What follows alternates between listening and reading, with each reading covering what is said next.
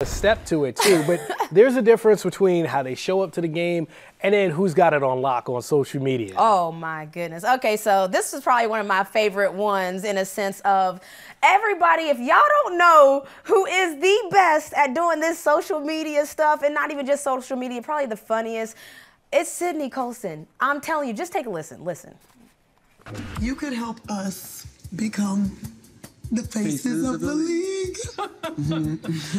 Oh. I found a way to let you in, but I never really had a doubt. Standing in the light of your halo, I got my angel now. Come on, Beyonce, what? I just looked at my wrist, I got time today. Oh, Becky coming, Becky coming.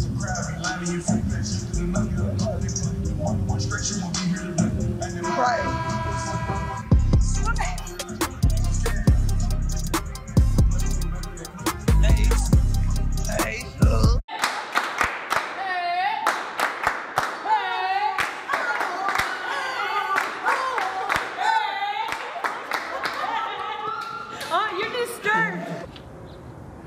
The pregame clap is underrated. You got to have the best pregame clap, right? Listen, yo, she wakes up like this.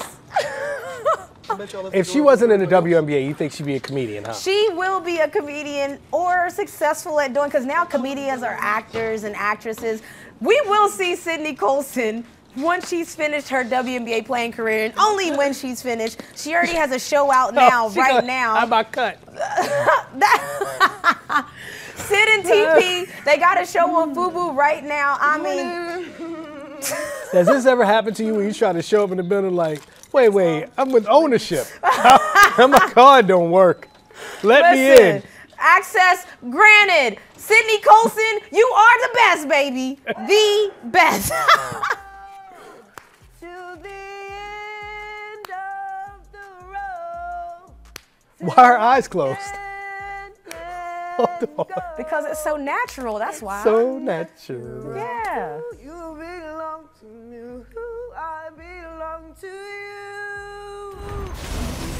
Oh man, best social media award goes to Sydney Colson.